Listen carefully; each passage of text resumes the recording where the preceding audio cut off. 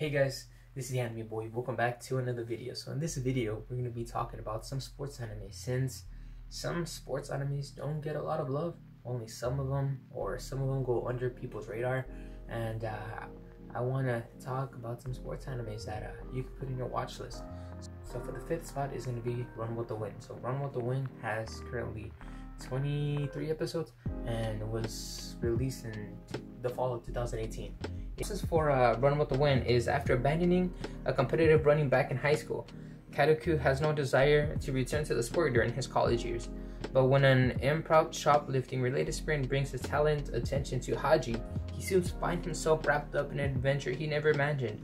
Haji is determined to run in the Haidoken, a 10-part relay race that spans from the top of Mount Hakone and back. To achieve this goal, he plans on convincing Kadoku and his 8 other dorm mates. What I like about this anime is that this anime gives that character development to each and every individual from those 8 individuals that are in this anime. It's good.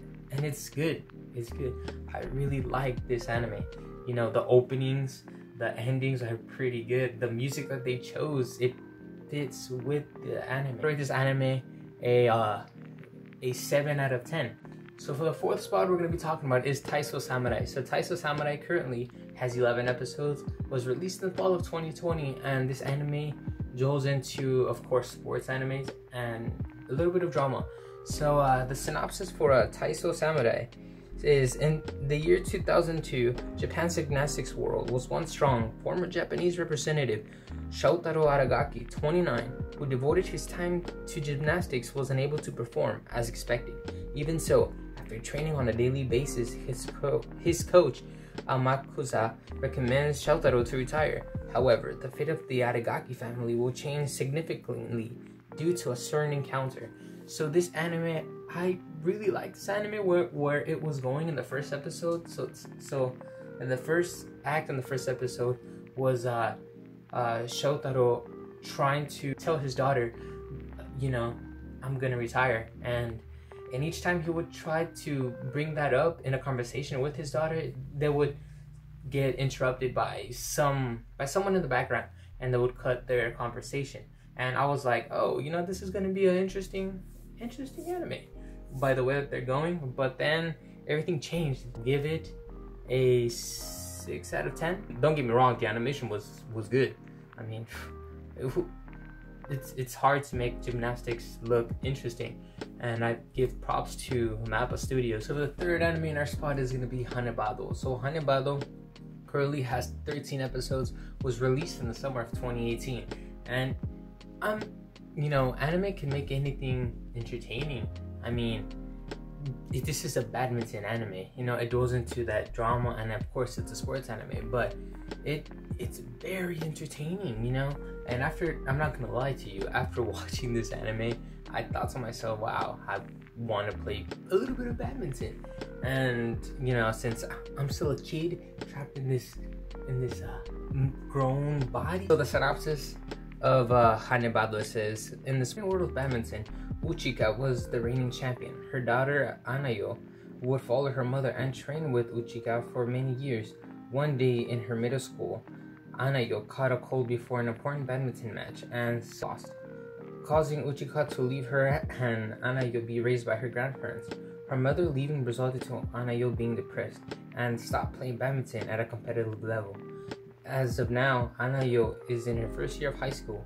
She is recruited by a former player, Tachibana, to join the badminton club. While there, she learns to overcome her fears from playing badminton once again. So this anime dwells into that trauma, that childhood trauma, you know, from her mother leaving, and it's pretty intense. And aside of that, you know, the animation is good, if you know what I mean. I would rate this anime a 6 out of 10. And our list is gonna be Hinomaru Sumo. So this anime, it's a sumo anime, like it says in the title, but this anime had potential. It had potential. So for the synopsis of Hinomaru Sumo is, in professional sumo, there are no weight classes. It is a savage sport where the strongest survive, and anyone willing to test their might can step into the ring. There is, however, a minimum size requirement to be a pro sumo wrestler, A young Hinomaru, incredibly talented and hardworking though he may be, does not meet the requirements. A small boy has big dreams of reaching the highest class of sumo. The only way that he could possibly go pro is if he becomes a high school yokozuna, a title given to the strongest wrestler in high school tournaments. So this anime, like I said before I started the synopsis, had potential because this anime felt rushed. If you read the manga, the manga takes time with it, but I guess they wanted to jam everything in with those 13 episodes. And if they wouldn't have done that, I would give this anime ranking a little bit higher. But made me kind of question or put this down a bit. So I would rate this anime a 5 out of 10. First and surely not least, it's gonna be Stars Align. So Stars Align, if y'all haven't heard of this anime, it probably, I guess, is out there kind of, but you'll probably see it in Instagram or stuff like that. So the teen adolescence, the story revolves around the upcoming age of boys in a junior high school soft tennis club, in which is on the verge of shutting down. Toma asks Maki to join the team for his abilities and mentions a summer competition. Maki asks for money in return for joining the team.